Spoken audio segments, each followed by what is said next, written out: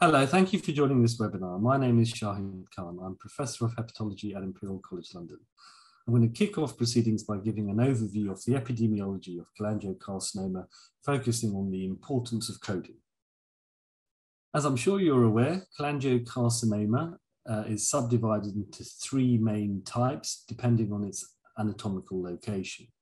Intrahepatic cholangiocarcinomas arise in the biliary epithelium above the second order bile ducts, whereas distal and extrahepatic cholangiocarcinoma arise approximately below the cystic duct and perihilar arise in between. The importance of these three subtypes is that they are different in terms of their underlying risk factors, the relative importance of different risk factors, how they present clinically, how they're diagnosed, and also how they're managed. Interestingly, there have been studies going back over 20 years now showing that cholangiocarcinoma mortality and incidence rates seem to be increasing globally. And this is a selection of some of the studies, and most recently, this paper from Bertuccio's group. Now, what this shows, what this study and previous studies have shown is that the general pattern appears to be that extrahepatic cholangiocarcinoma is decreasing or relatively stable, whereas intrahepatic cholangiocarcinoma seems to be increasing. And this figure shows, from Bertuccio's paper, shows age standardized mortality rates from many countries around the UK, as well as Japan, Australia, Hong Kong, and South America, and across the EU for approximately a 20-year period from the mid-90s. Showing that intrahepatic cholangiocarcinoma mortality rates in men and women have increased significantly. The highest rates seem to be in France, Spain, the UK, and Australia, with the lowest rates in Latin America. And the reasons for this have never really been explained. So I want to come now to the issue of coding of cholangiocarcinoma, or rather the significant possibility that there has been miscoding of cholangiocarcinoma. So we really need to focus and take a few moments to get our head around the International Classification of Disease, or ICD, coding system, and how the way it's set up has an inherent problem that leads to inaccurate coding. So the ICD from the World Health Organization has a code for every disease, and it's updated at regular intervals. The current version, or version that's been in use most recently, is ICD-10, which has a code for intrahepatic cholangiocarcinoma and a code for extrahepatic cholangiocarcinoma, but does not have a separate code for perihilar cholangiocarcinoma. In parallel to ICD-10 is the ICD-0 from IARC, which is the WHO cancer subgroup, which has a morphology code for perihilar cholangiocarcinoma. And sometimes this is cross-referenced to intrahepatic and sometimes to extrahepatic. What complicates things is that ICD and ICD-0 change every few years. Now, perihilar, or so-called Klatskin cholangiocarcinoma, are anatomically extrahepatic, but not specifically differentiated in routine data. In the first version of ICD-0, some years ago, perihilar cholangiocarcinoma were called Klatskin, which is technically not a term that one should be using internationally. But these cholangiocarcinoma were not assigned a specific histology code and were classified and could be classed as intra or extrahepatic. In ICD-02, Klatskin cholangiocarcinoma were given a unique histology code, but this was cross-referenced to the code for intra, not extrahepatic. And remember that ICD-10, the main ICD system, still did not have a perihilar code. And the relevance of this is that perihilar cholangiocarcinoma are the largest subgroup of the three subtypes of cholangiocarcinoma as seen in clinical practice and in published case series. Now, the other complicating thing is that ICD and ICD-0 are taken up and used in different countries at different times.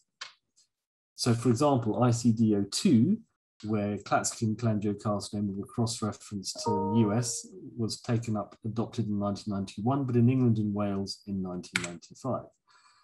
And then the third version, ICD-03, again, went back to ICD-01 and cross-referenced Klatskin cholangiocarcinomas to intra or extrahepatic. So quite confusing.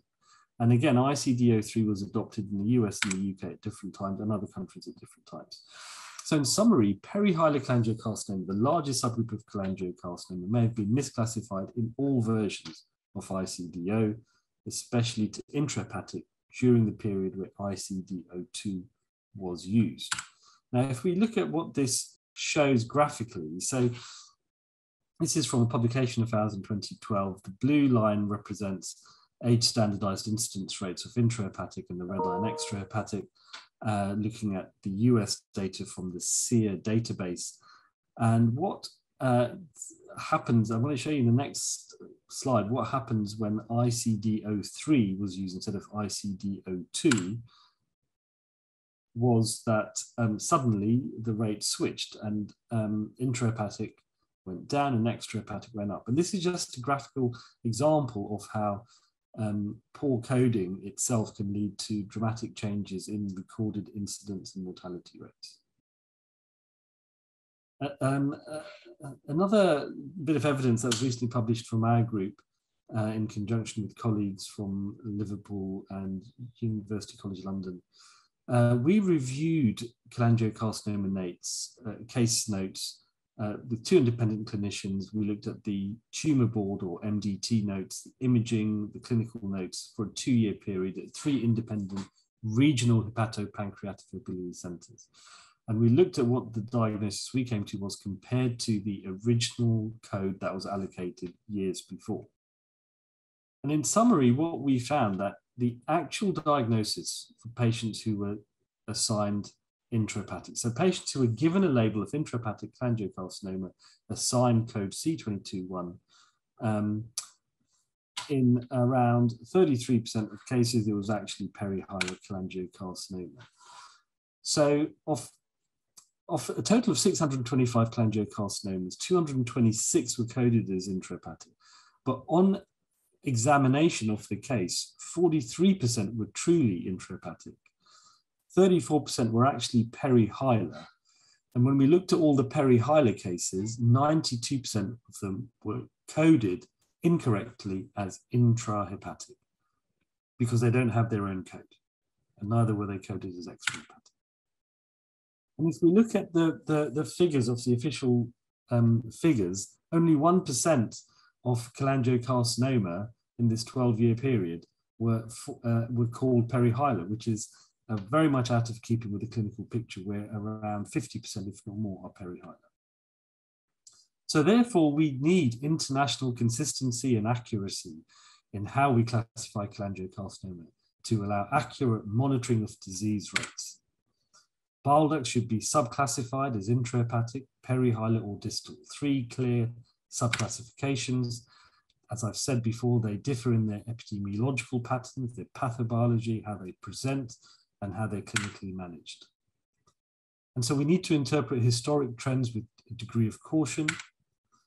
We need to record data uniformly and accurately, and the responsibility to do so lies both with clinicians as well as cancer registries.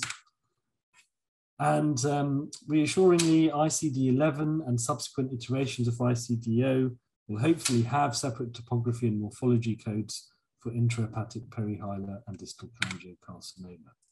And the 5th edition of the WHO classification gives these 3 distinct subclassifications. So I hope that's been a helpful introduction as to why we need accurate coding and the errors that can occur if coding is not accurate. Thank you for listening.